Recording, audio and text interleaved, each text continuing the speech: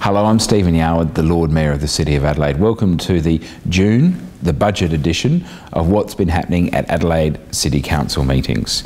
Well, we have an ambitious but sensible budget signed off by Council, which includes $60 million of capital works, Victoria Square, Rundle Mall, and a whole range of other projects that you'll see pop up through the course of this year.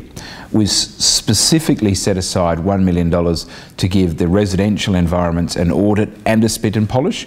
We want to make Adelaide a livable city, and we want to make sure that the residents are happy and enjoy living in the City of Adelaide. We're investing significantly in a number of other areas, including a digital strategy, but also investing in cycling infrastructure.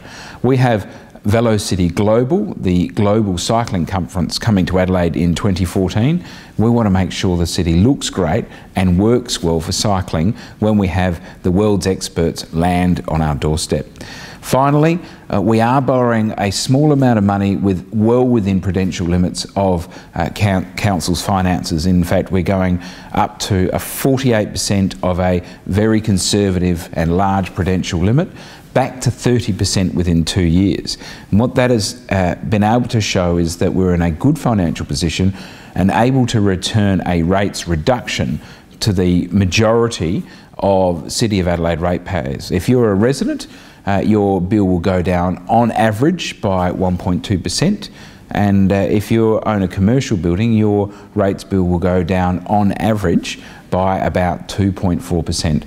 So Council's doing some good things in a financially sensible way, and in doing so is able to return some of that to the residents, to the ratepayers of the City of Adelaide. It's a really exciting, positive time at the City of Adelaide, and really thank you for being a part of it. Thanks for watching, and I look forward to updating you in July.